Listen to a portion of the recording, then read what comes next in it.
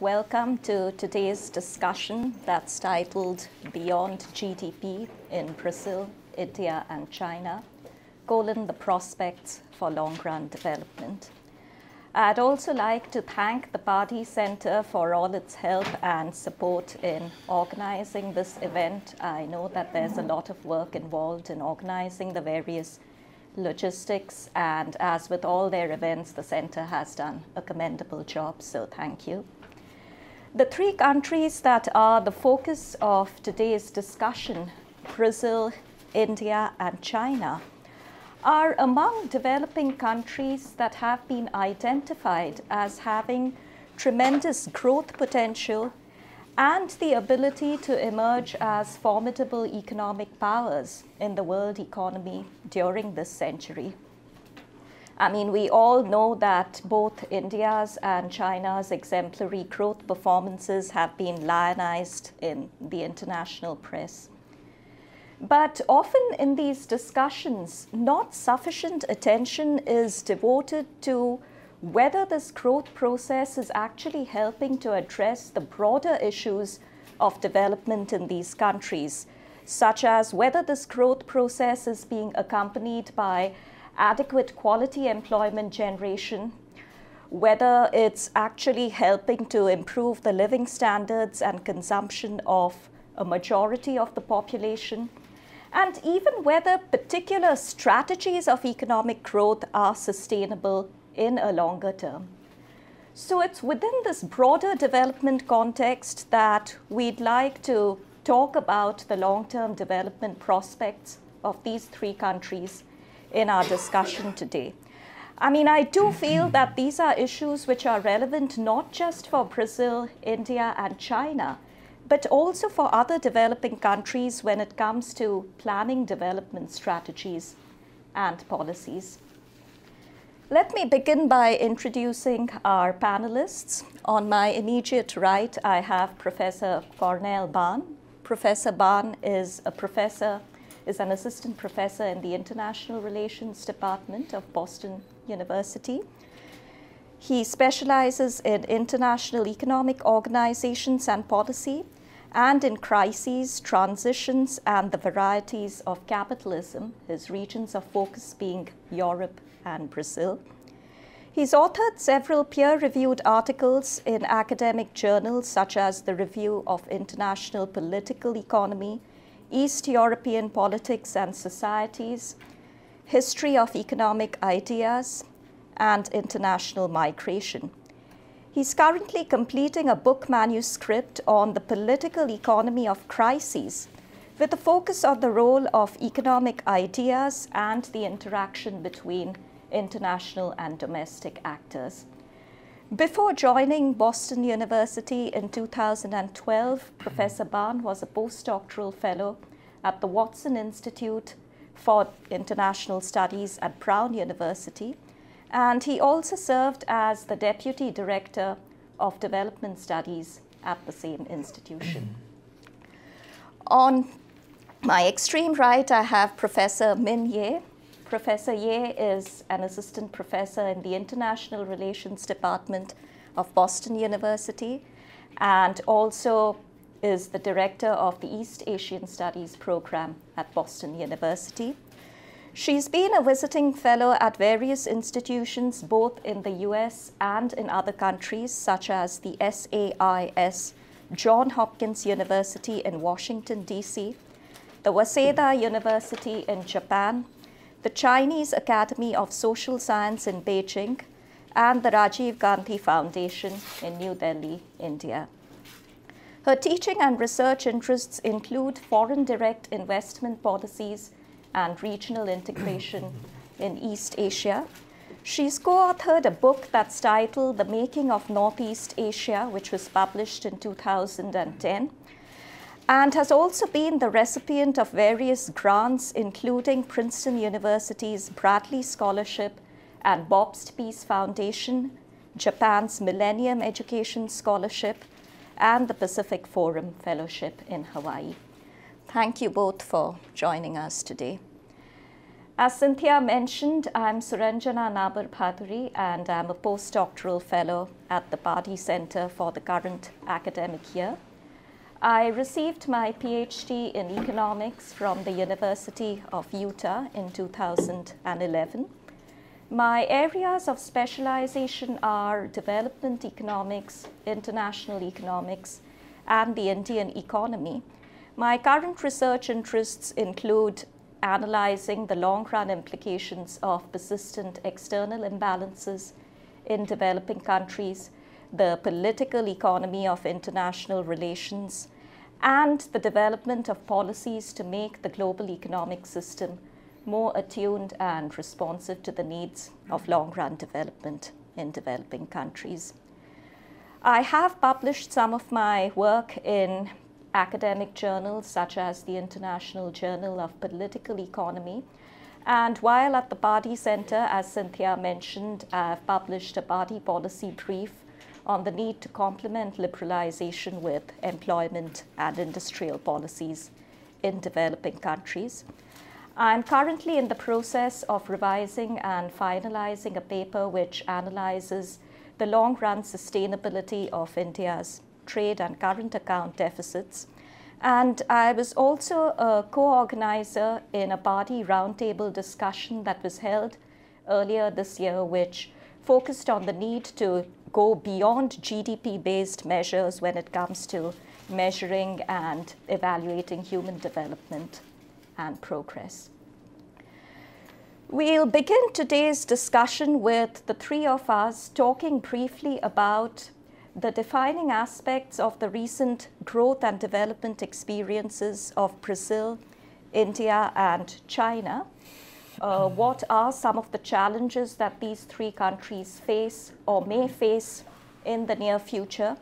And what are the overall prospects for development in these three countries in the longer term? After we've set the initial stage for discussion, we'll open up the discussion and invite comments, views, and questions from you.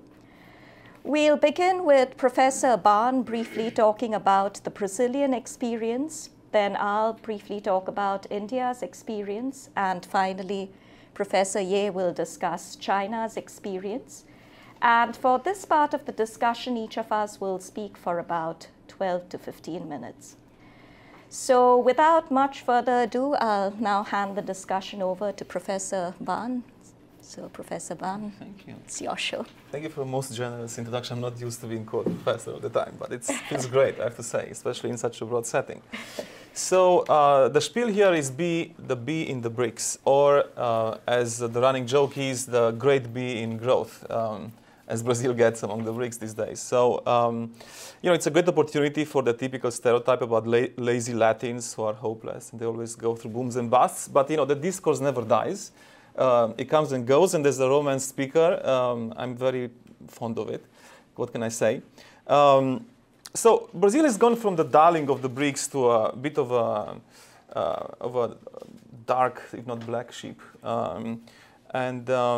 The point of my presentation today speaks to that. It's a twofold argument. The first is that what Brazil did is that it put on the table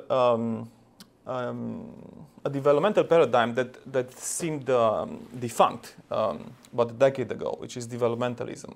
They put the word neo in front of it, and they even codified it in institutional terms as well as in intellectual terms. For a while, Brazil became even the place where you would be most likely to find the world's most prominent Keynesians and structuralist economists in the same room. And in 2010, there was even a neo-developmentalist manifesto in Sao Paulo, bringing together a few people that we recognize from our graduate school reading lists. So Brazil has pulled off a pretty significant stunt by associating itself with the rebirth of this developmentalist agenda, without, however, I argue, disturbing some of the most significant pillars of the old or revised Washington consensus. That's basically my main point. It is simultaneously a challenge to the Washington Consensus as well as a replication of some of its ideas, while having structural bottlenecks and policy issues that are dangerous not only for growth but also for beyond growth discussions. So I'm going to delve into that. So first, what is neodevelopmentalism? Because I'm particularly averse to isms coming from Eastern Europe and so on. But what's the basic idea? So if we were to boil it down to economic theories, it would be this mix of post-Keynesian, and by post-Keynesian I mean Keynes with a turbo engine, so without the neoclassical additions, like the original Keynes, right? Pretty peripheral set of ideas in mainstream economics, but very powerful in some areas in Britain, the continent, and even more so in Brazil. And structuralist economics. Whether it's a neo-structuralist or a structuralist fold, the issue remains to be debated. So anyway, the idea is that two formerly marginal sets of economic ideas have been sort of rejuvenated by debates inside Brazil, as well as by policy measures adopted there in the past 10 years. What does it mean exactly? I want you to walk out of this room with 7 basic markers of this. The first is that it's a new form of state activism, kind of obvious, right? If you say Keynes and structuralists, you kind of expect this, so not such a big deal. But of what kind? This is the idea, right? Now, the underlying assumption of neo and old developmentalism was that the world economy is the competition between national economies and their firms, right? Now, this might entail in policy practice a lot of the state supporting your firms to either be domestic industrial champions or international champions, which is the case of the multinational Latina, as the multinationals are being called in the South. The second is that this is absolutely crucial, especially given what we have seen yesterday in Spain on the news, that the second most important objective of the neo-developmentalist agenda is full employment. Another objective that has been relegated to the doghouse of economic thinking in the mainstream. However, the neo-developmentalists insist that full employment should be balanced with stability in conditions of price and finance. And that might sound like a cop-out, but I'm going to get into it and see how they pull this one off. The third element is that economic nationalism entails a certain kind of support for, as I said, for private firms. And this, in the case of Brazil, has been translated into what has been called an open economy industrial policy. That is to say, you support your industrial champions and so on, but not only so that they survive and become dominant players in your domestic market, but also that they go international, right? And they go on these shopping sprees that make a lot of sense. Whether you're talking about your banks or your manufacturing, you actually have this strategy of doing so. How do you live with this under the WTO? The Brazilians have done a very smart job at this, like pulling and pushing the WTO's limits as to how far they can go in this process. A fourth element is that they look at the economy as a structural process, which means that they obsess, in my view, for good reasons, over structural bottlenecks, right? So the biggest discussion in Brazil, which has gone mainstream now, Brazil doesn't have an infrastructure that would make the most of its potential, right?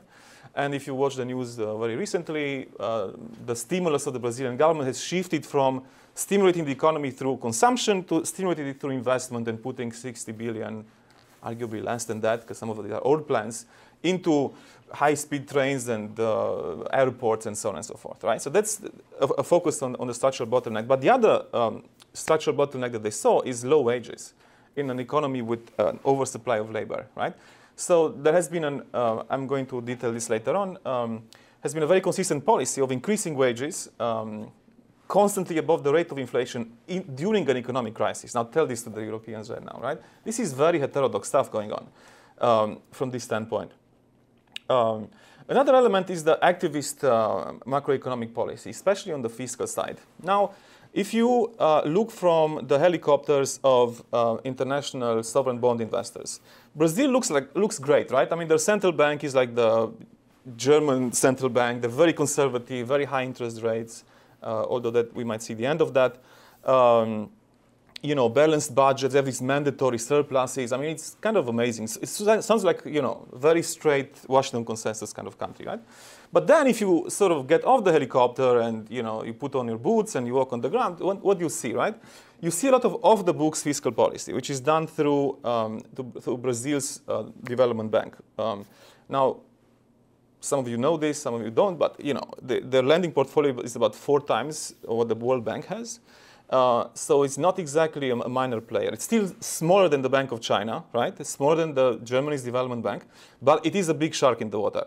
And they're international, but the state used them during the crisis, this is the key point, to kickstart lending to the productive sector while the rest of the private banks withheld credit. You cannot pull this off in an economy in which banking is private, right? These guys have 30% of the market. They can actually make a big move once they mobilize behind it.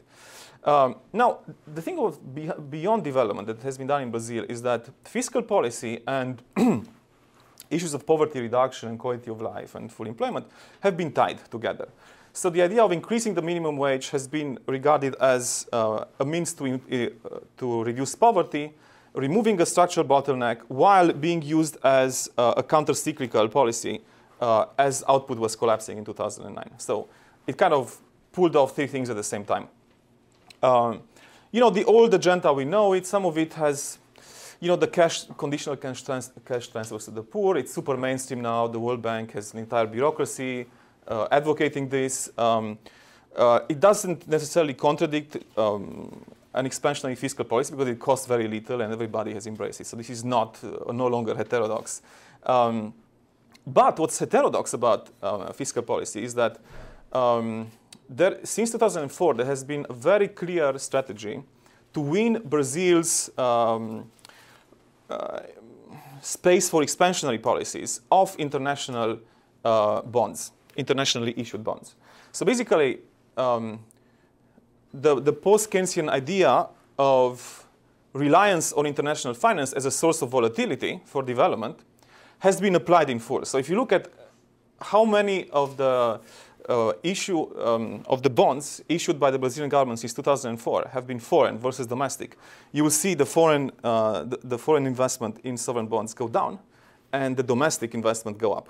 And that is a significant structural change that has started in 2004 and basically since 2006, basically the government depends more on domestic financial capital than on foreign capital for issuing its own debt. That's kind of like something else I wanted to keep in mind.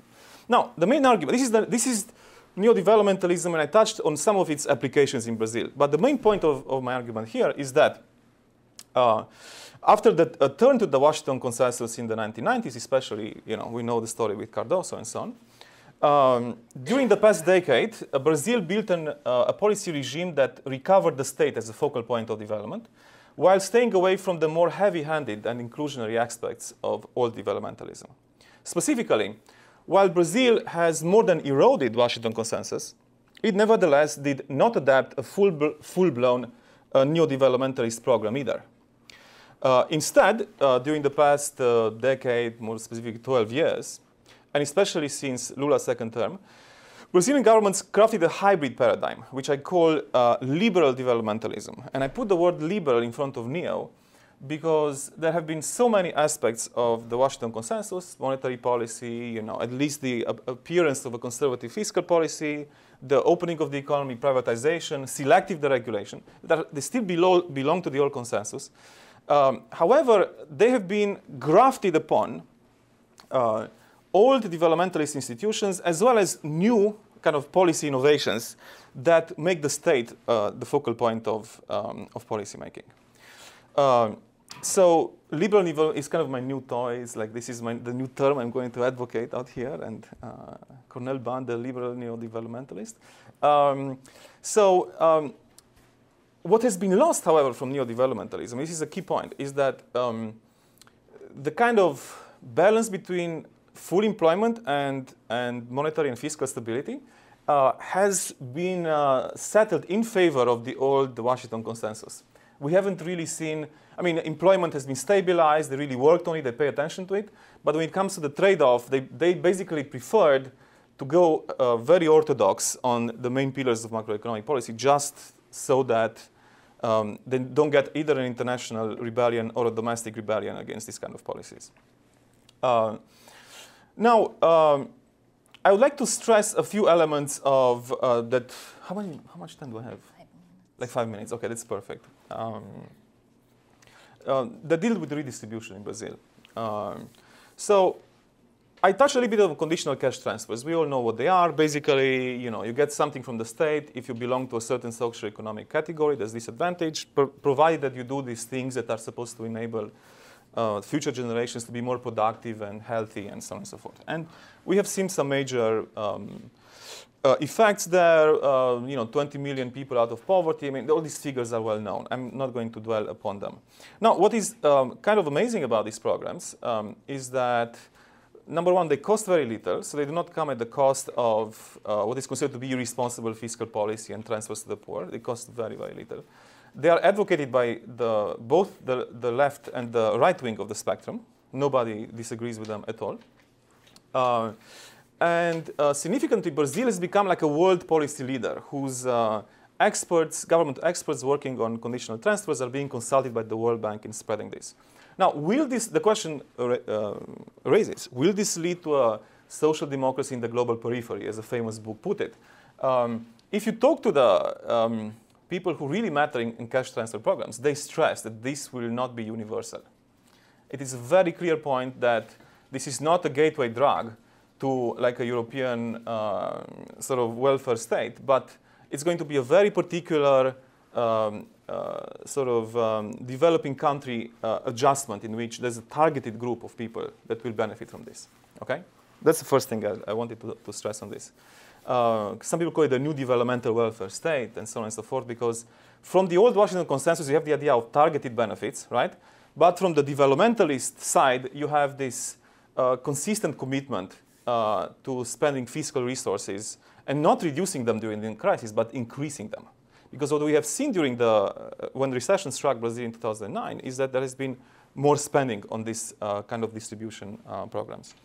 Now, while we can talk about CCTs as some part of the Washington consensus in a revised version, what has been very new to Brazil is that basically the bottom income distribution has seen an increase of 38% of their income since 2005 as a result of wage increases, government mandated, over the inflation rate. Okay?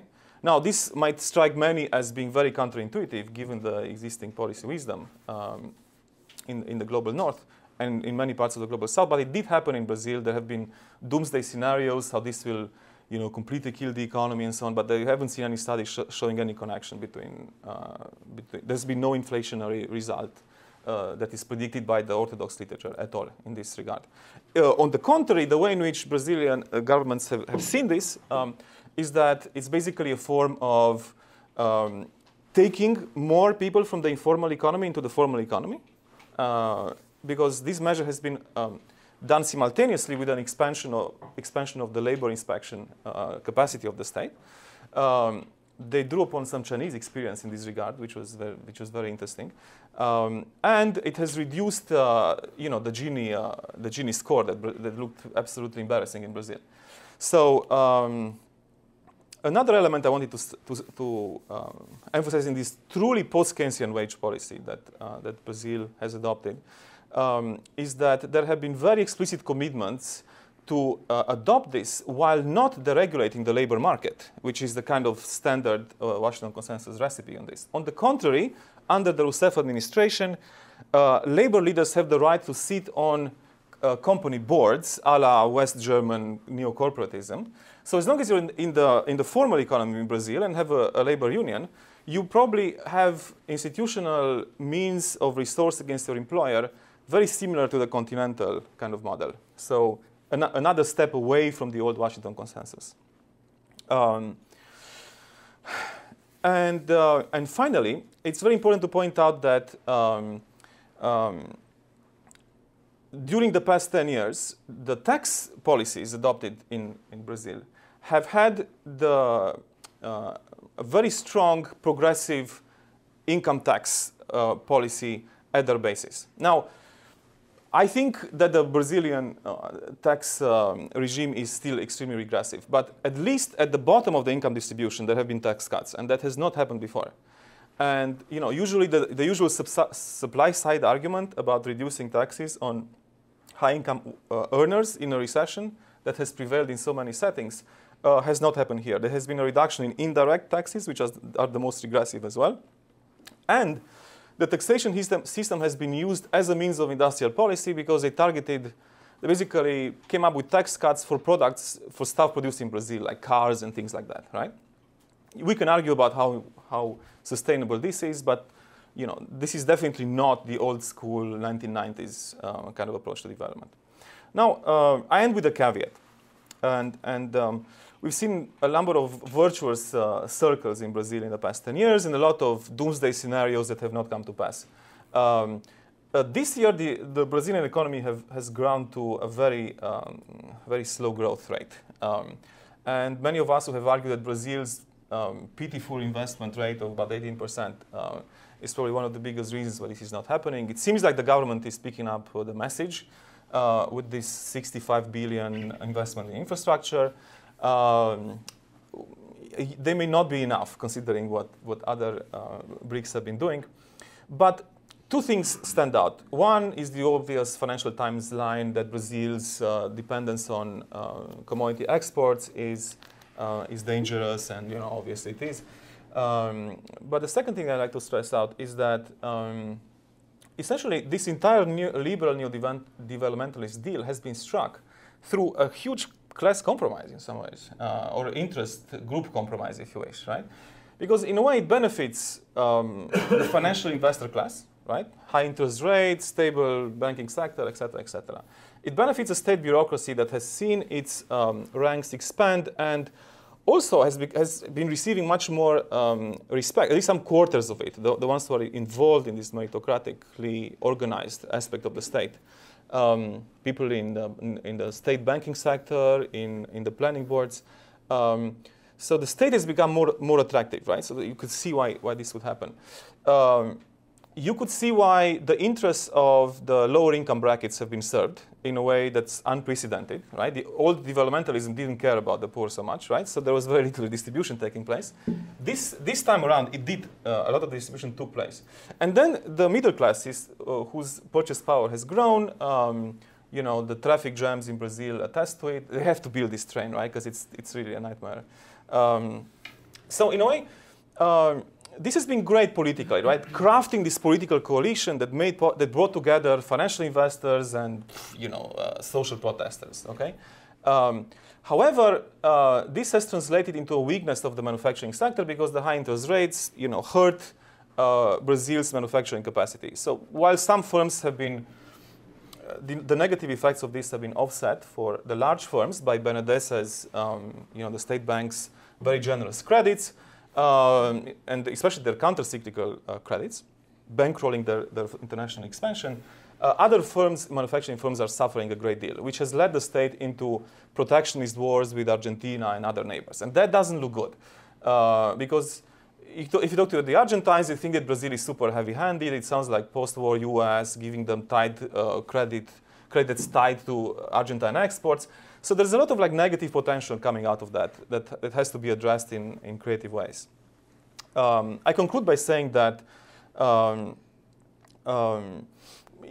Brazilian government has good reasons to feel confident that the kind of investment package and counter-cyclical measures they adopted in 2009, 2010, really worked, maybe can work again. Provided that enough patience exists with the domestic investors in the sovereign bonds themselves. The second is that the expansion of credit has been absolutely out of control. And that poses some very serious questions about whether it sounds like really oddly similar to the way in which the crisis of Fordism has been dealt with in the West through the expansion of credit.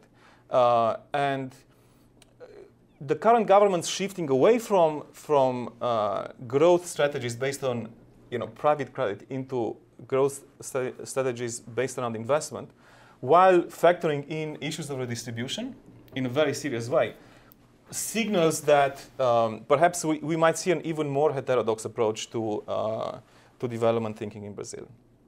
Thank you so much. I think I can start with that. Yes, you did. So thanks, Cornel. That was a very interesting and insightful account of Brazil's growth and development experience, its potential lessons for other developing countries, and I'm sure that we can look forward to an interesting discussion in a little while. I'll now briefly discuss India's recent growth experience. If you look at the 2000s, India's growth rate significantly accelerated during this decade. I mean, particularly during the period from 2003 to 2007, you had India's GDP growing at an average rate of 9% per year. There were three main factors which contributed to this acceleration. One was the rapid growth of India's services sector, which was mainly driven by a meteoric rise in its exports of software services and information technology enabled services. A second factor was a rapid increase in the rates of investment, which were largely made possible by easy access of the corporate sector to a variety of public resources at relatively low prices, in fact, undervalued prices, such as land, minerals, forests, and various spectrum activities for cell phone services. And a third factor was a surge in debt-financed private consumption expenditure on durables, automobiles, and housing, made possible by a rapid expansion of bank credit for financing this kind of consumption, and also by a significant liberalization of capital inflows during the 2000s. Looking at the external aspects of India's growth process, the country has typically tended to import more than it exports, so its external accounts and trade balance have been in persistent deficits. And to finance and sustain these deficits, India has typically relied on its earnings from services exports, on remittances from abroad, and on private capital inflows to maintain these deficits. So to a large extent, this recent rapid economic growth has depended on India's greater integration into the world markets. Coming to the 2008 global economic recession and the way it affected the Indian economy, in the initial years in 2009 and 2010, there wasn't that much of an effect, barring a minor slowdown of the growth process. So instead of rates of 9% and 10%, you had the country growing at 7% or 8%. But more recently, in 2012, there's been a more incipient slowdown in the Indian economy. In the last financial year, India's GDP grew at 6.5%, which, mind you, is high compared to the growth of a lot of other countries. But compared to India's past high growth performance, it does signal a significant deceleration in economic activity. Then the Indian rupee has been on a downward spiral since late 2011, according to official estimates. Between November last year and this July, the rupee has depreciated by 20%, which is quite high. Then Indian industry has contracted in recent months, and even the manufacturing sector has barely grown at rates of 0.1 or 0.2% in the last few months. Current account deficits and trade deficits have been widening, and investment has also been declining in the last financial year. Coming to the factors which can help to shed light on this more incipient slowdown in recent times, policymakers have tended to focus on the lagged effects of the 2008 global economic recession, and more recently the onset of an economic recession in Europe as being the primary factors responsible for this recent slowdown. This is true, but if you look at recent reports and studies that have been done on India's recent economic slowdown, these would suggest that there are also other factors involved which have, also contributed to the slowdown. For one, you've had the manufacturing sector becoming more and more dependent on imports, and that has adversely affected domestic manufacturers. Secondly, you've also had a dissipation in the ease with which the corporate sector can access public resources because of various public protests over the corporate acquisition of these resources for private use. You've also had various corruption scandals involved in the allotment of these resources, and subsequently there have been various rulings by the Supreme Court that seek to monitor the allocation of these resources more closely and the distribution of the benefits from using these resources amongst the affected parties. And besides this, you've also had the banking sector reducing its credit to, finance private consumption expenditure of durables, particularly given that it was an unrestricted expansion of such credit which was responsible both for the economic recession in the United States and more recently in Europe. So these are also some other factors which I feel need to be kept in mind when trying to understand, why the slowdown in recent times has been so much more dramatic. Coming to the challenges that the Indian economy faces, or the human aspects of India's rapid economic growth, one major concern is that this growth process has been almost jobless in character. I mean, the services-led growth path has failed to adequately address the problem of quality employment generation, both relative to India's workforce size, which is more than 450 million, and the fact that a major part of this workforce remains rural and unskilled. There are also reports and studies which suggest that during the years of rapid economic growth, income inequalities and consumption inequalities have significantly increased because this growth process hasn't sufficiently generated quality employment.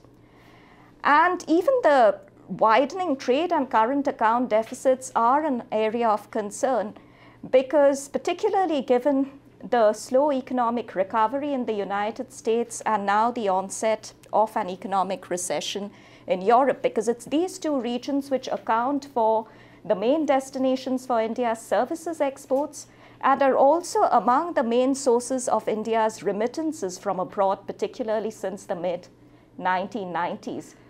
And now in Europe, there's also talk of the possibility of tighter immigration laws in the future. So this also has the potential to have further lagged effects on India's earnings from remittances. I mean, there's already been some evidence of a slowdown in earnings from services exports and remittances in the wake of these global economic developments. And if the slow recovery and the recession continue, there could be further lagged effects in the future. I mean, even if you look at the potential of short-term capital inflows, particularly portfolio inflows, to sustain these deficits, which is what policymakers have been focusing on. I mean, these inflows have the potential to appreciate the real exchange rate further over time. If the real exchange rate appreciates over time, that will further widen the magnitude of these deficits. As a result, India will need more portfolio inflows to sustain these deficits, which in turn will further build up external debt obligations. And this has the potential to reduce investor confidence over time and result in speculative attacks on the Indian rupee and thereby increase the risk of a financial crisis. So even relying on portfolio inflows to sustain these deficits is a fragile strategy to follow. Coming to the prospects for development in the longer term, despite these challenges, I do believe that through a shift in policy focus that attempts to address these challenges more effectively, India's long-term development prospects could become more promising. I mean, if you look at the policy approach so far, it's been on, further relaxing capital account regulations to attract more portfolio inflows.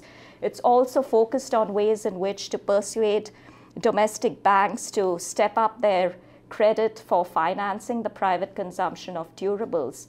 And as I said before, you have evidence both from the US economic recession, now the economic recession in Europe, that both these strategies are myopic and extremely risky. One major advantage which India has is a relatively young population, around 65% of India's population is now below the age of 25 years. So through a shift in policy which focuses on ways in which to accelerate the growth and expansion of agriculture and industry, and thereby generate more quality employment, I do believe that India could tap into this demographic advantage both for purposes of expanding output and for generating a more inclusive path of growth and development.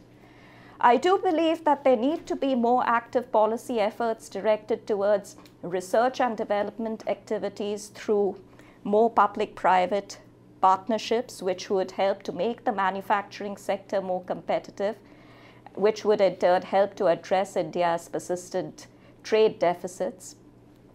I do believe that there need to be more comprehensive employment generation initiatives through both infrastructural development programs and rural development programs. I mean, there is already evidence that such programs can work. You have India's National Rural Employment Guarantee Act, which despite initial teething problems has shown its potential to have tremendous employment multiplier effects in several parts of the country. And even if you look at another major rural infrastructure development program of India, the Bharat Nirman program, that's also shown how such infrastructural development programs can help to strengthen the linkages between private consumption, investment, and growth, and thereby make this growth process more inclusive. So I do believe that such initiatives won't be just a burden on the exchequer, but would help to contribute to a more inclusive and sustainable path of growth in the longer term. I do feel that education policies, public investment policies, and vocational training programs need to focus more closely on developing the skills of the Indian workforce and thereby generating more quality employment. This would also go a long way in reducing India's dependence on earnings from services, exports, remittances, and capital inflows for financing ever-rising trade deficits. So through these changes in policies, which emphasize not just the supply side and ways in which to attract further foreign financial capital, but which also focus on ways in which to strengthen the domestic market and make the process of demand and consumption more inclusive, India's prospects in the long run could become more promising, both from the point of view of generating a more sustainable path of economic growth and from the point of view of inclusiveness. So I think I'll end on that note. I kept to my time. And I'll hand the discussion now to Professor Ye, who will talk about China's experience.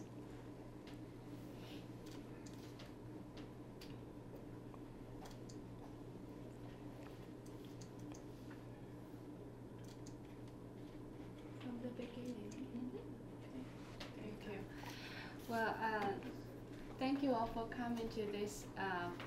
So the first seminar of Pardee Center.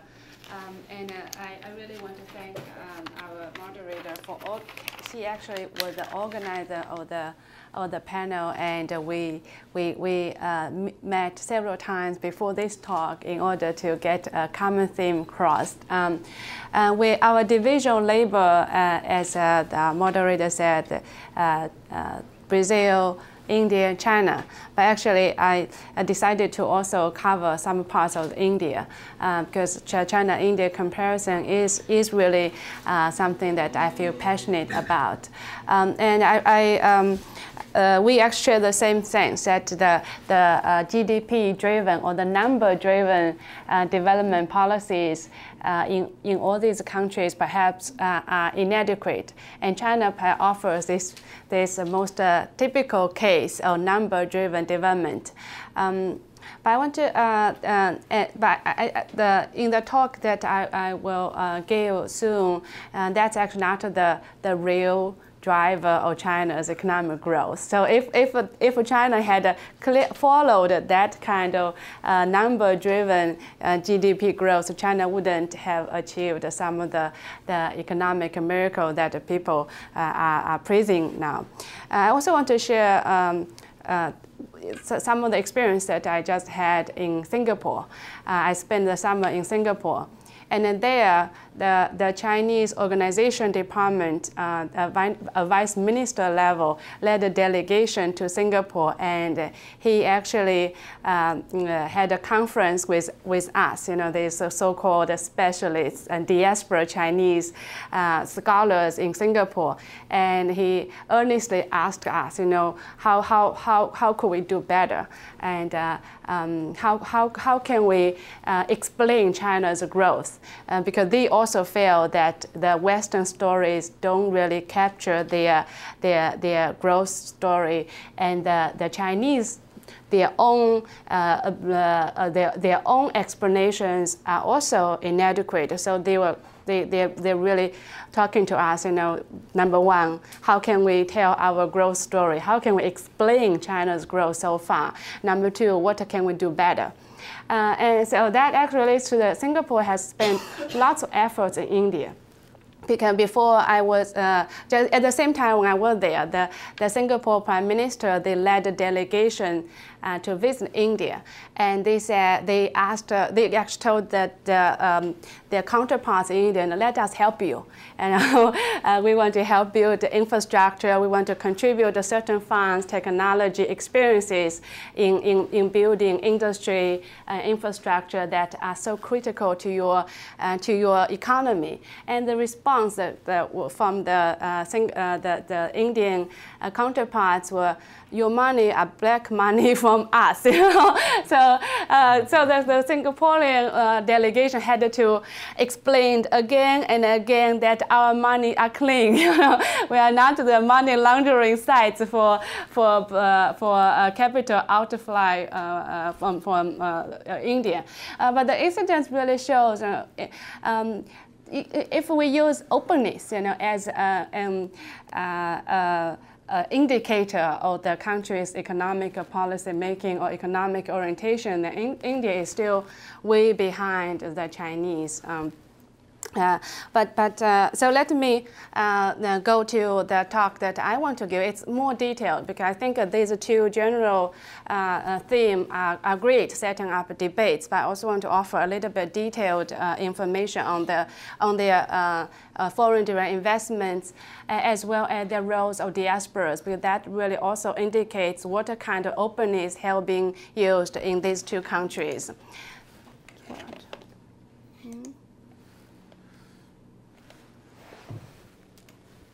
So that's a superficial comparison.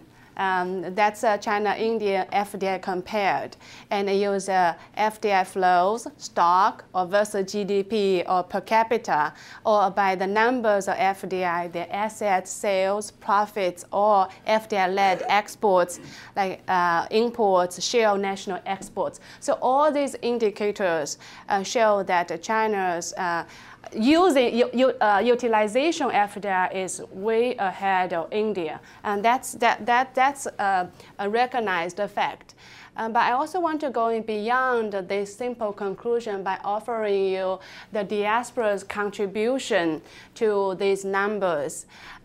Maybe I'll just because we are on the statistical. So in China, this fact actually hasn't been noted enough, and I think the growth story of China needs to incorporate the diaspora investments strongly. So from the beginning of the reform to the contemporary era, China's diaspora investments constitutes majority, and absolutely majority. And that actually is not as important as what kind of diaspora investments there, focusing in manufacturing, exports.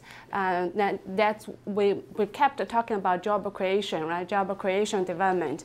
The diaspora investments in companies in China are precisely on the job creation.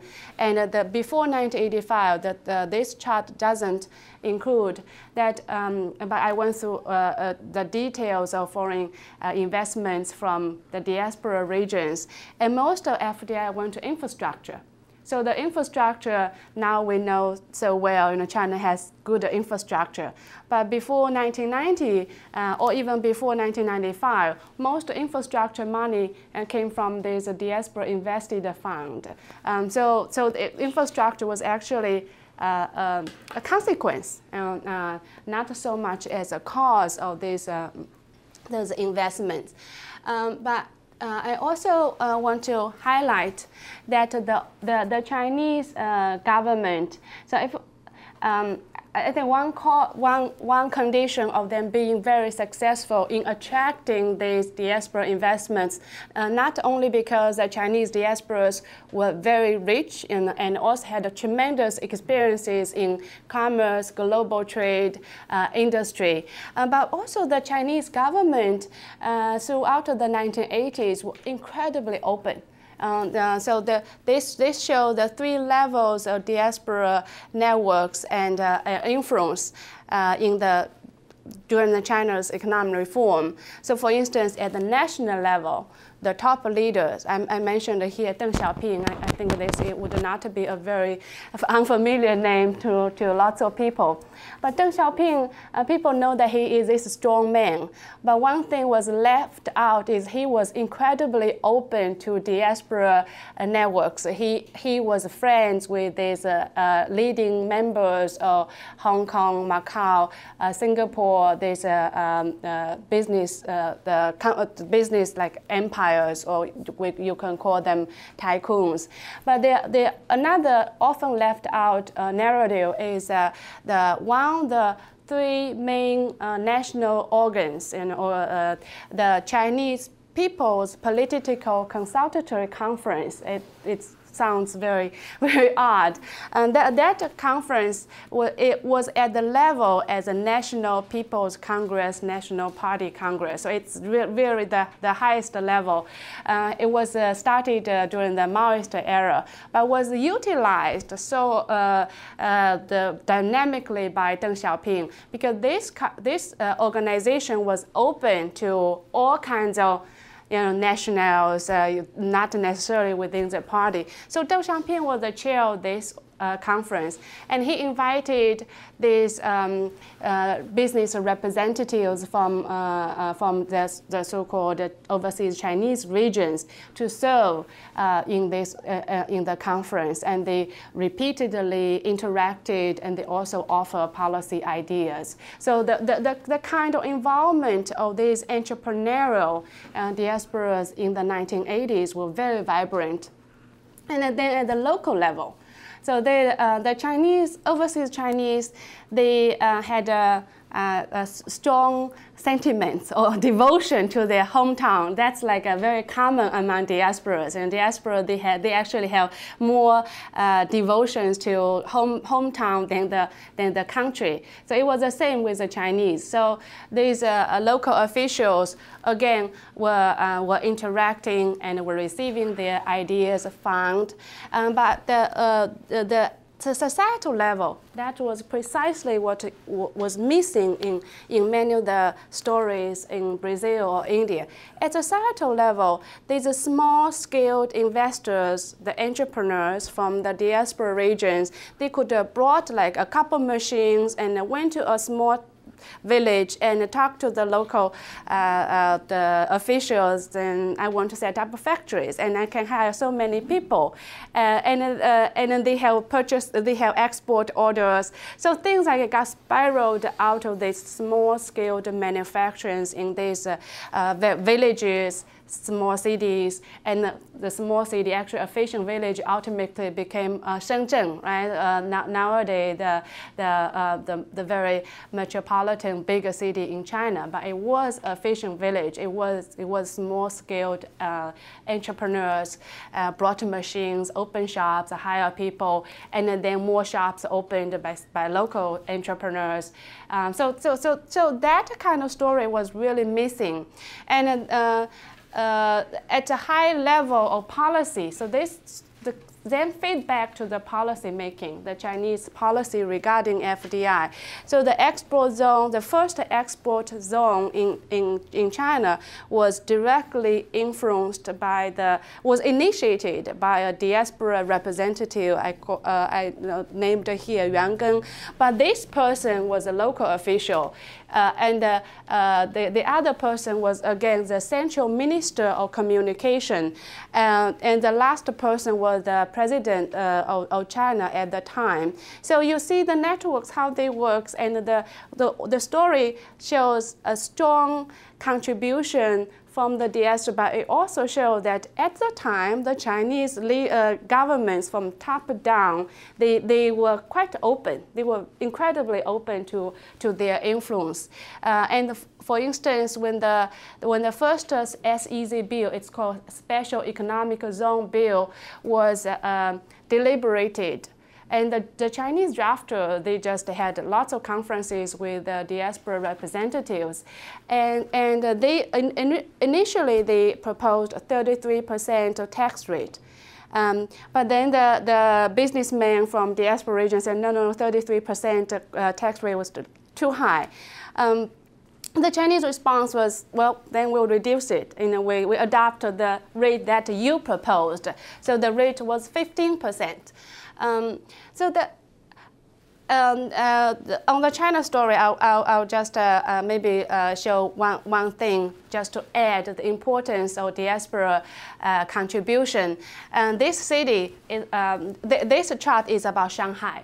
So Shanghai in Western observers' eyes, it's like very international, right? International city. It has lots of multinational companies. And in Chinese, their own branding, they also brand Shanghai as this international Western. But when Shanghai, if you check all their major foreign projects, so-called foreign projects, and all the first were actually mainly, predominantly by the contribution from diaspora entrepreneurs. So the future, maybe I'll just spend a little bit of time on India. So on India, it's not that diaspora haven't played important role. India just has as accomplished diasporas as any countries can be, but the reception to the return diaspora was much better to the professional diasporas, which had education in the West and worked at the World Bank or IMF. So these economists, they returned, they played direct policy-making role. Actually, like my advisor at Princeton, he called these elite technocrats. Elite technocrats now controls policy-making. So election actually don't affect the policy-making capacity. So these are the people went back. But in terms of investment, India, since 1991, when it just opened, the diasporas also invested strongly. And you can see in the first 5 years or so, they invest about less than a third, about 25 to 29%, quite substantial. They declined, not only in total amount, in the share, but also in total amount.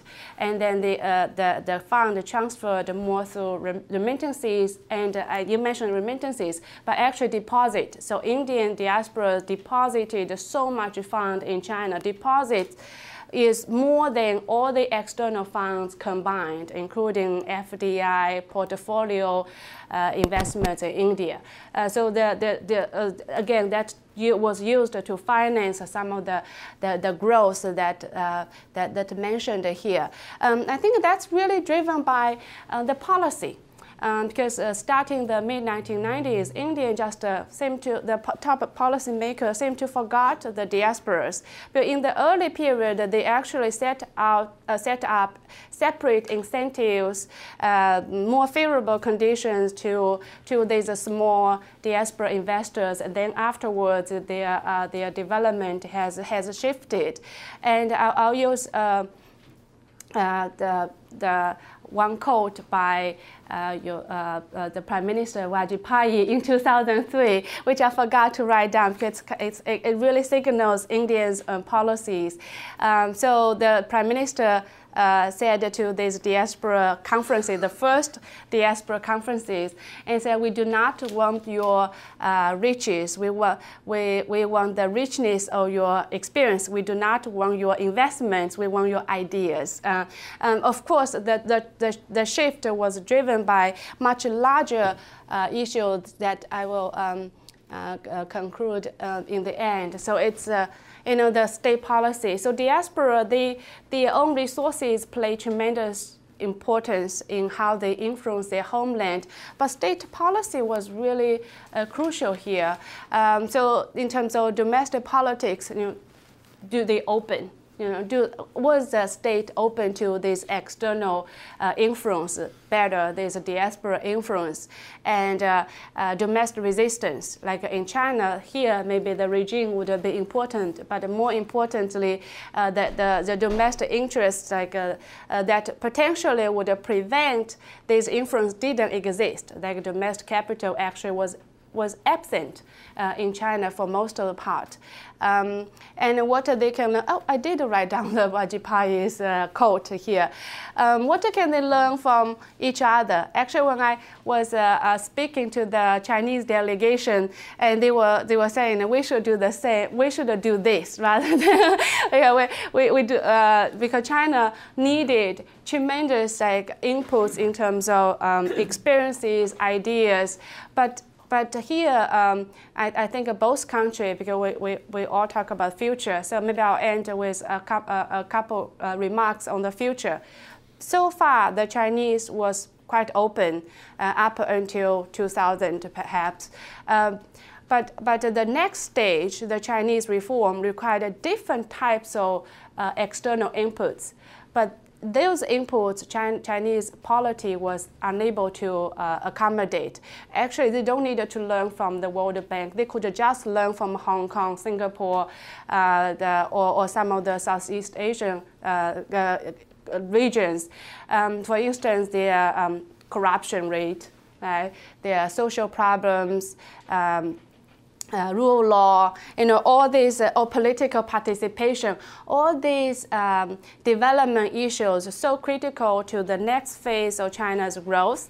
But or even Taiwan, they had lots of experiences, but the Chinese politics thus far could not accommodate learning or idea transfers in these aspects because of the CCP dominance, the Chinese Communist Party dominance. And in India, I think India could learn from China by opening more to these job-creating small industries. Actually, I have a chart which I didn't show. That is, the diaspora-invested companies in India actually exported a lot more than domestic companies and foreign-invested companies, tremendously more. So they should offer more incentives to investments in these areas. So Indian debates, I think they kind of take to the next stage that they had to make choices between growth and distribution, but you don't have to be. There are different kinds of growth model that may be better in increasing inclusiveness and hiring more people, improving infrastructure, things like that. So maybe not so fast, just getting rid of the GDP, but think about how you can maintain certain growth target while creating these social benefits that we want to see. Thank you. Okay, thank you.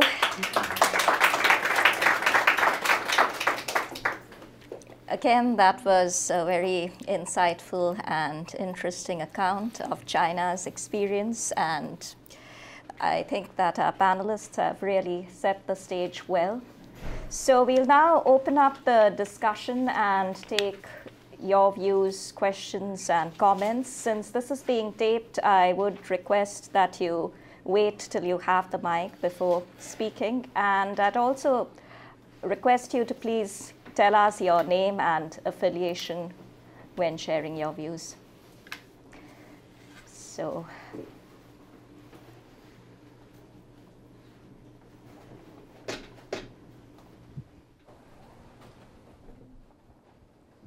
Can you hear me? Yes. Yeah. My name is Praveen. I'm from the School of Public Health at the BU Med School campus. My question is towards the India growth story. It's just a broader question beyond GDP.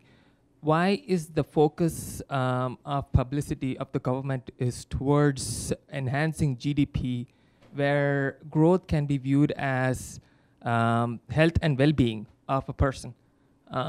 Which means better public health infrastructure and not just money or materialistic approach. Right. So what you're saying is that when talking about, when trying to assess the progress that India has made, you need to look beyond GDP, also look at indicators related to health and well-being. Yes, that's a very valid point, because generally, when talking about how India has been a success story, the focus has been on India's rapid economic growth. And growth is viewed as good because rapid growth makes the country look good in the eyes of international investors. But like I said, you also need to focus on what this growth means in real terms. As I mentioned, there have been reports which clearly show that inequalities in consumption and income have increased. Public health indicators also aren't good. In fact, a lot of states which have shown rapid economic growth have also shown, not particularly significant declines in infant mortality rates, maternal mortality rates, two vital health indicators. And I definitely think that if you look at India's overall health spending by the government, that's extremely low even compared to a lot of other developing countries. So yes, I do think that definitely public expenditure both towards social services, healthcare, and employment generation need to be increased over time. And definitely the government does need to look beyond pure growth-based measures, which is what I tried to emphasize in this discussion.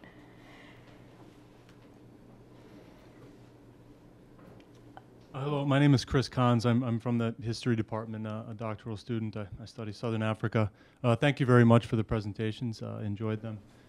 So in these discussions of these large-scale economic growth paradigms, the emphasis seems to be, with few exceptions, apart from the education initiatives and job training mentioned with respect to India, the emphasis still seems to be on enabling capital and investment to move wherever it is most needed. Wherever there are labor markets, wherever there's mines to be quarried, forests to be cut, software to be developed, what have you. So I guess I'm wondering, I find it a little bit troubling that the sort of very material base that is the environment that allows these initiatives to take place wasn't mentioned much. So my question is this, what is your research turning up in terms of prospects for a long-term growth with respect to the environment? And I realize it's a broad question, but there's also a certain social dimension to it, not only the materials that are required for this sort of growth paradigm, but also the social implications for the people that live on and around all of this, this material base that is the environment. Thank you.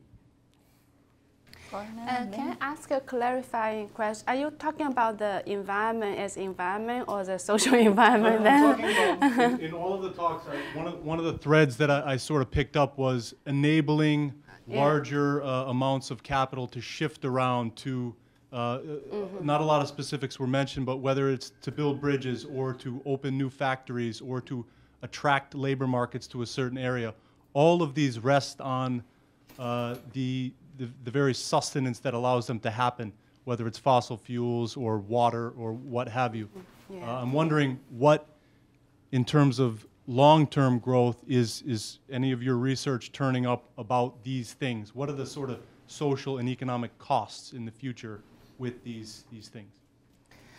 Well, I think China really creates a paradox on these choices.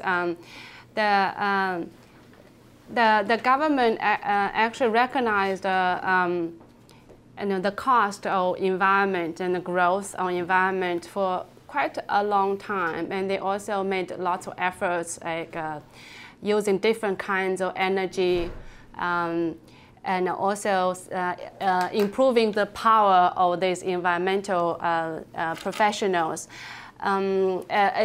Social consciousness of this. I think there are a couple restraints in their efforts. The biggest one is that the current government, they got so much legitimacy on growth.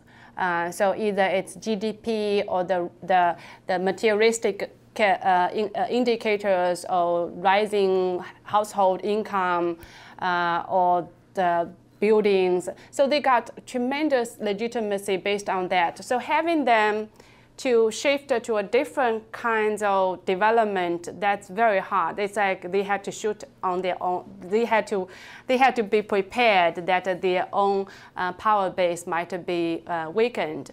And the second part, again related to the polity, is the power of society is weak. So if there are NGOs or social groups that advocate for environment, then they would be under constant restriction, because it's very worried that this could get out of hand to become more political events. But the third actually offers more possibility of change.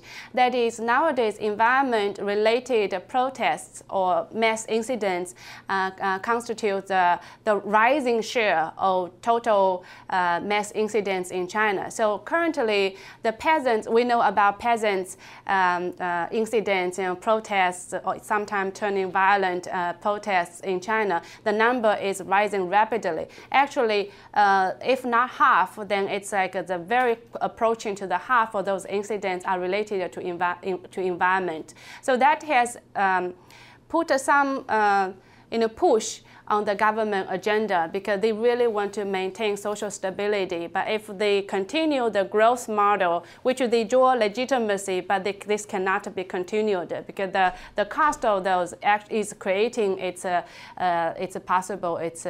demise. So we'll see more concerted efforts. Maybe I'll just conclude. They are struggling between two goals. It's maintaining stability and while still continuing their legitimacy based on growth. So we don't know, but at least it shows the government has stepped up efforts on addressing the environmental issues. May I say a few sure. on Brazil? So I think many Brazilians would argue that the government is very concerned with inclusive growth, and the basis of legitimacy there, which comes from an alliance between, state, social movements, labor, is so heterogeneous that you can simply not have the Chinese strategy or even the, I would argue, the Indian one, because the basis of legitimacy of the political powers that be is very different. And that has translated into very different policies. Now, it's a very broad discussion if we were to talk about issue of redistribution. I argue that a real effort has been made there with significant results. Below what it could have been achieved, because the socio-economic dossier there remains dire, but much better than in the 1990s. With regard to the environment per se, as in nature, okay, and living conditions in cities and so on. I mean, 4 other issues that I would like to mention. The first is that, you know, for the first time, the state has actually assumed the responsibility for living conditions for the lower income brackets. So some of the biggest developments in sanitation and housing have taken place over the last 5 to 6 years, and to a scale that has never been touched on before. The second is the pollution, and that's, you know, one of the structural bottlenecks. If we are to expand a little bit beyond that, and this is very difficult because one of the pillars of the government's industrial employment strategy is to support the car manufacturing sector, and that's like a humongous sector in Brazil. It's one of the engines of counter-cyclical spending, et cetera, et cetera. Now, this has gotten much worse since Lula, basically. Congestion rates, pollution levels in large cities. The Rousseff government has had a paper last year that seems to be a game changer, and they're you know, putting money into this for the first time, in the sense that they are spending, they earmarked very large amounts of money for rail for the first time. They're building this high-speed train between Sao Paulo and Rio. It costs a lot of money, and they're going to expand it up north as well.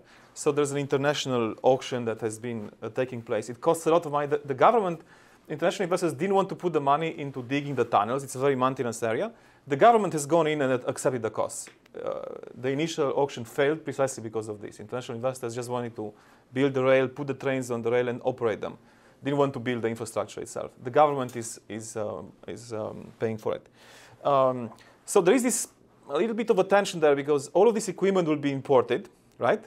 And the whole point of neo-developmentalism is to establish a strong domestic manufacturing base. And, you know, cleaner transport means it is done with foreign products, usually, and capital. So there's a bit of a tension to be addressed there. The third aspect is the rainforest. It's a disaster there. And it's a very complicated story and not necessarily the most comforting one, in the sense that some of the members of the coalition that made Lula possible, right? Many of the landless are part of the deforestation process because, you know, they need land and so on. And so it's very hard for the government to simply repress them. They have very large investments in road building to the rainforest that they want to carry through. So there's a lot of contentious politics surrounding that. And finally, the issue of energy, right? Brazil's you know, biggest economic actor is a state-owned oil company, right? And they have crazy plans of digging in the pre-salt layers, and that's one of the sources of wealth in Brazil. They are diverting the money into a sovereign wealth fund, so everything sounds great. They had this very experimental biofuel program that has been the most successful in the world, basically. But now we're seeing the negative effects of that occurring in terms of the quality of the environment as well. So these are the things. I mean, they do have the plans. It's, you know, the problem of enforcement is relatively weak. Regional governments have very weak institutional capacity. So observing environmental regulations, not so great. A lot of international consulting has gone into this, so the regulations are progressive. But there are these tensions between the neo-developmentalist project aimed at better quality of life as in income and employment for as many people as possible, and the environmental agenda. And, you know, I'm not in the business of prediction to tell you what is going to happen, but the social coalitions that surround these debates will probably decide what's going to happen. Thanks. That's a very interesting question, because even in India, some people who've been, you know, critical of the growth process have emphasized that this rapid economic growth hasn't, you know, been thought of adequately as far as the long-term environmental implications go. I mean, particularly in the last 7 or 8 years, you had several projects involving the use of, you know, forest land, mining, etc., which were just cleared without a proper inspection first. In fact, our recent environment minister, who had a more competent record and who was more scrupulous than a lot of our previous ministers, had jocularly remarked that the people who carry out these initial inspections are the people who are ultimately going to, be using these resources. So it would be in their interest to give an all-clear report. And particularly in the context of developing countries like Brazil, India, and China, environmental protection isn't really a luxury because, a lot of people depend for their livelihoods and sustenance on these resources. So when talking about growth policies and what looks good and so forth, you also need to take into account these broader environmental implications, both from the point of view of long-term sustainability and from the point of view of the effect that such projects can have on local livelihoods. And particularly given the recent corruption scandals that have come to light regarding the allotment of these environmental resources, you have had the Forest Regulation Act being recently passed in Indian Parliament, which seeks to regulate the allocation of these resources more closely. So I do hope that efforts like these would, help to institute more checks and balances to ensure that the growth process also takes into account the longer-term environmental implications over time.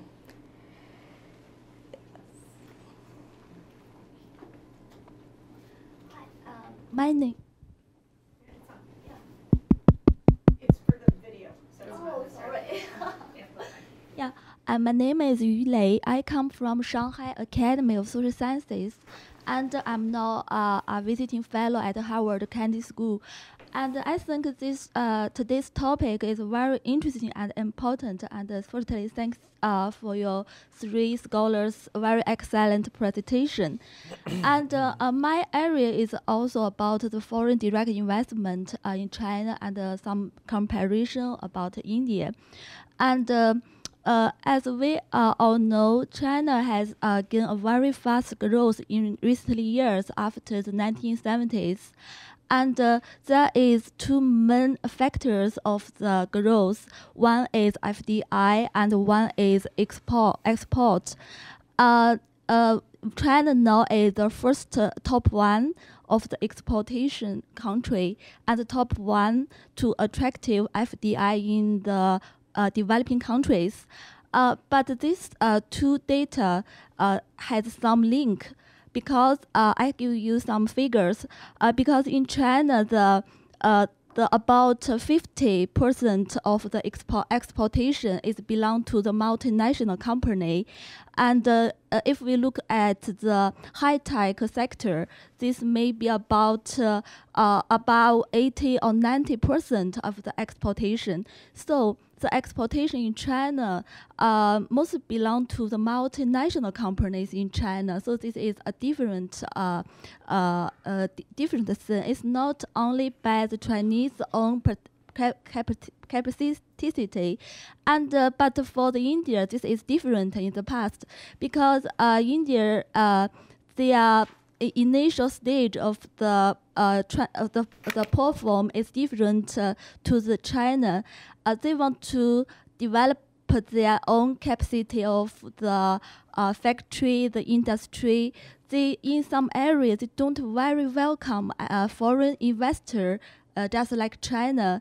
So they have developed very famous companies in India, very big famous companies.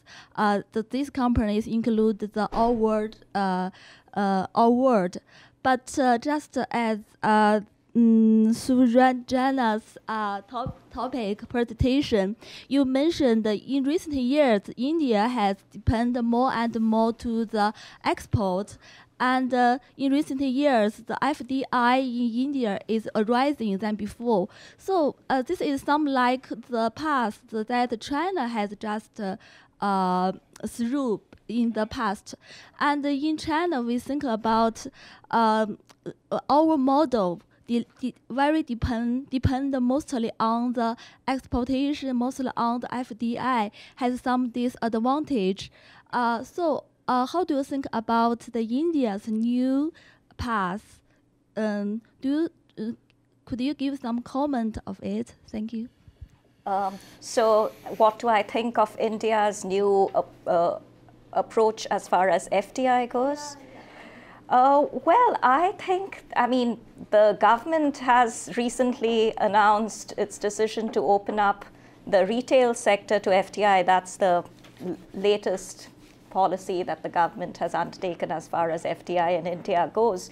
And the arguments that it has made is that it would help to strengthen supply chains, result in lower prices, and generate more jobs. But, you know, I'm not too sure about these arguments because, you know, there's been evidence from the developed world, from Europe and from the US, which clearly show that, in fact, when you have, you know, large-scale supermarkets coming to dominate the retail sector, it in fact widens the margins by, you know, leading to really steep decreases in prices, which only the supermarkets can sustain and which works to the disadvantage of other local producers. I mean, these have been concerns which have been voiced in India, and there's evidence already in Europe which suggests that, you know, supermarkets have benefited at the expense of smaller producers. So as far as the argument that it will result in lower prices goes, I'm not too sure about that. Secondly, if you look at India's employment structure, there are a large number of small-scale retailers whose very livelihood depends, you know, on local stores, on, you know, their local businesses and so on. So I don't think that the government has adequately paid attention to, you know, the effect that this kind of large-scale investment will have on their livelihoods. I mean, there's been one study which has estimated that a Walmart would approximately result in job losses of close to 40,000, which is significant. So, I mean, I really think that the focus needs to be more on ways in which domestic purchasing power can be increased over time through the generation of quality employment, as I mentioned, with a focus on expanding formal domestic markets, rather than, you know, this obsession with attracting foreign capital inflows from abroad by way of FDI and portfolio. I mean, even if you look at the argument that FDI helps to improve the export competitiveness of domestic industries, most of the FDI companies in India have focused on the domestic market. So they've not really helped to improve the export competitiveness over time. Technological spillovers also haven't been there because most of their technological equipment comes from parent companies abroad. So, I mean, I really think that there needs to be a shift in policy that focuses more on the domestic market rather than focuses on ways to, you know, integrate the Indian economy further into the world market. Can I comment on the Indian case? Sure. I'm very familiar with Indian arguments against retail opening, but I think take the Chinese experience. Even you open the retail, Walmart would not come to dominate Delhi. I think if they can open one shop in the suburb of Delhi, that will be it. So it would not wipe out the retails, these small shops in the city, because it's very expensive to open. It's very complex to open a big retail shops. Another my experience living in Delhi is lots of the small shops are really. They really need upgrading in terms of price. They just don't have competitiveness in price. So I'm suggesting is that even your open retail sector, number one, Western retailers would not come. Number two, they would not dominate and wipe out all the small retailers. Number three, you cannot protect the market and expecting that they would evolve into a free market because you were protected. And if lacking competition, then the prospects of even improving domestic market would be much more limited. Because think about China open retail sector in the 1980s, about only like decades after this opening, the Western retailers came, and that was already way after these diasporas who opened shops in Shanghai. They not in direct competition, but by providing different products. Because there are different consumption markets in the cities which were unmet if you close a market. And when you open, then the small shops will come rather than the bigger ones. I'm very familiar with protectionist arguments, but I think that's overly fearful. It shouldn't be. I mean, if you are Indian, are very entrepreneurial. Indians that I know are incredibly entrepreneurial, incredibly strategic, and they will not be out-competed by some foreigners and with not knowing the customs, and the Western managers actually they wouldn't want to go my basic point is fear sometimes is more exaggerated when you don't have the existence of foreign competitors. Once you see them, you could defeat them.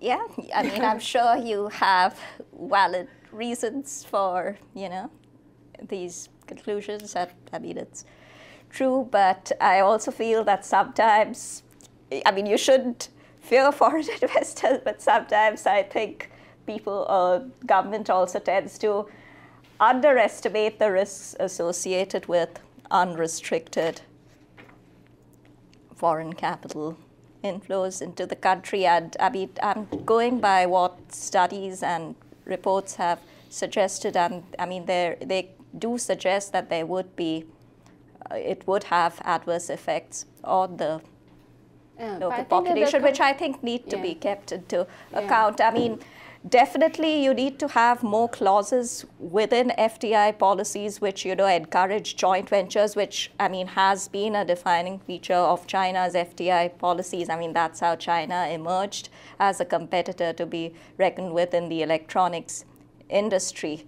I mean, in India, recently this year, IKEA, one of the major global players in the retail sector, voiced opposition to, government requirement in India that I forget about 30% of their inputs be sourced from local manufacturers. And, the government has now been talking of deleting that clause because of this opposition. So I do feel that, yes, there are potential benefits of the kind which you suggest, but I also think that to realize those potential benefits, you also need to have these kinds of clauses in policies concerning FDI and foreign capital participation in developing countries, which China has done quite successfully, but I can't say the same about India.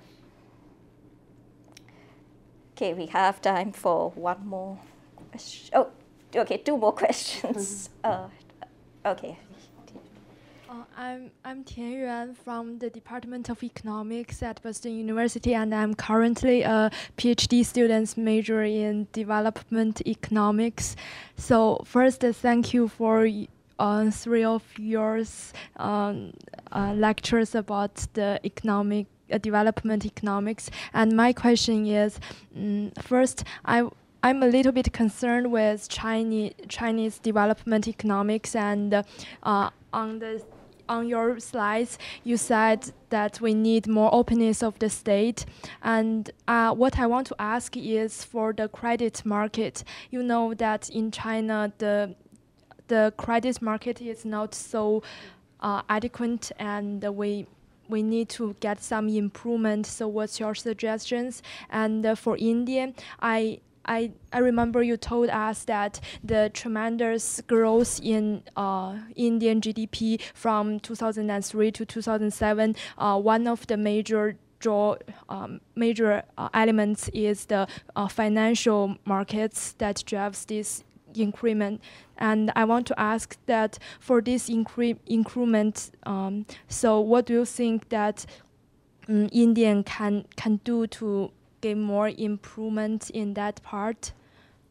In the financial? Yeah, in the credit market. For example, I read one of the papers gave some do some research during the 1990s that India has started their microfinance in rural areas, and nowadays there has some crisis happen there, and what should they do and do? Yeah, that's my question. Yeah. Thank you. No, thanks. That's an interesting question, and I'll also take your question, and then we'll that sounds answer. Good. Yeah, we should do that.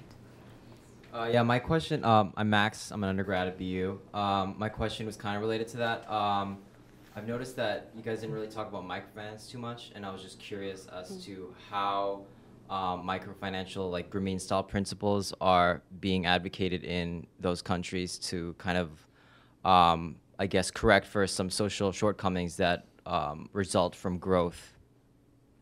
Yeah. So. Yeah. On China, that's a very good question. So what I argued, China has been more open in terms of the manufacturing FDI, but China was not open at all in banking sector, in credit market. So that really shows, for instance, banking reform in China was only started after 2003. And there was very lengthy debate of opening the banking sector. And it was like pressured by WTO negotiation over and over.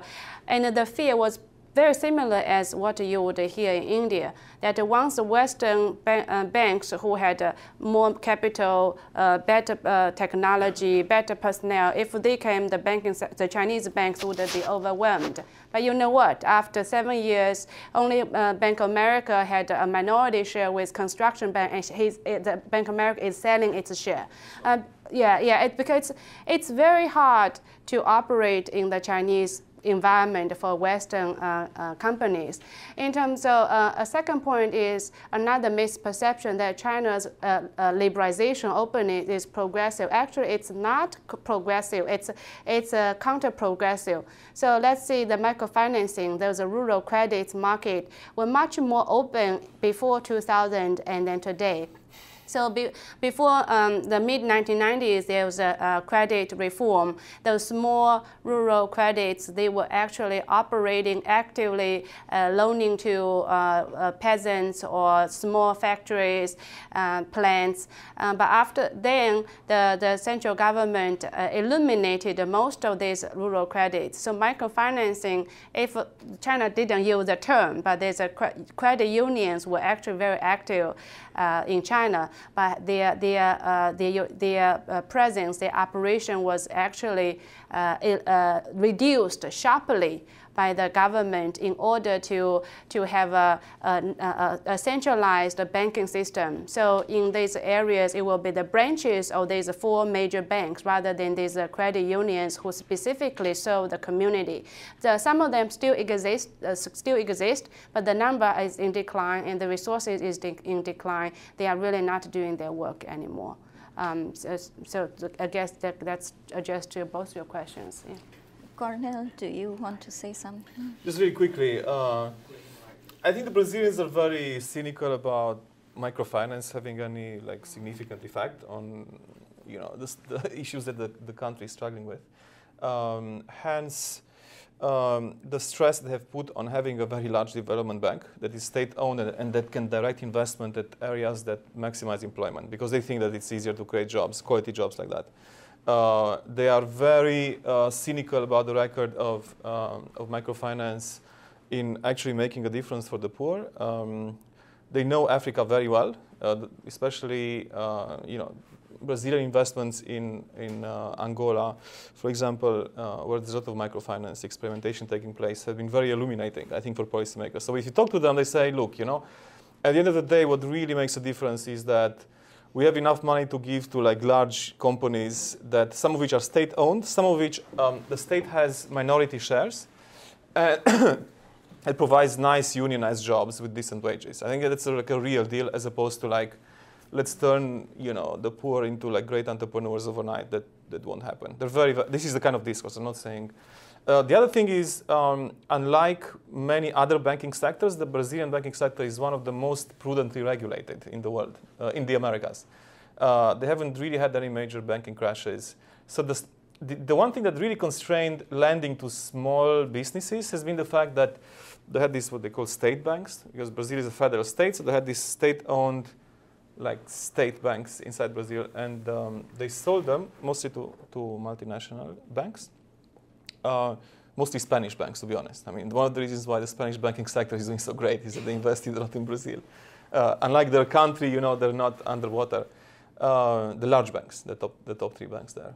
And the third element I would like to mention is that, in order to have microfinance to make a difference, you need a very supportive state, right? And that is not happening there. It won't happen anytime soon. You can do whatever you want as a microfinance enterprise. There's lots of them going there. Lots of Grameen Bank style favela investments have taken place. But, really the record has not been overwhelming.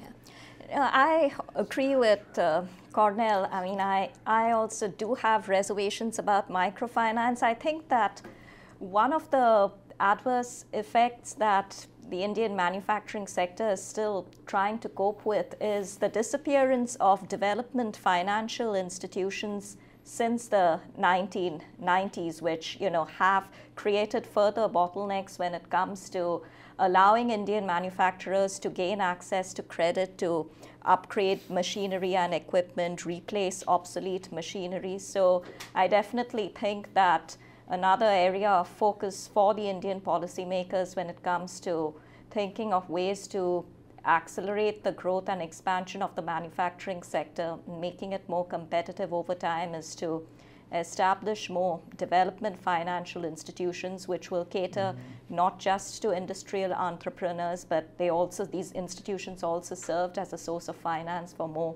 small scale and medium enterprises, which are a major part of India's manufacturing sector. You've also had the banking sector reducing its credit to the manufacturing sector in the 1990s, which has again created bottlenecks in allowing Indian manufacturers, access to the finance that they need to upgrade and, invest in more productive equipment. So I think that bringing development financial institutions back into being a dominant aspect of India's industrial. Yeah, provided they have some mandate that can be regulated, because in this case, Brazil is the country in the world after China that really has like a very powerful state bank that does investments, but they don't give anything to small enterprises. Right. They just don't care about them. So these institutions were regulated by the government, and I mean they did contribute in a big way to financing small scale, medium enterprises. Not anymore. Not in Brazil now. They're not doing it. Very little. Yeah. No, that's something that you definitely. They just funded the merger of 2 supermarket chains. I mean, that was like one of the biggest, and they had to back off because there was so much outcry over it. Yeah. Okay, so thank you both for joining us, and thank you for a very interesting discussion.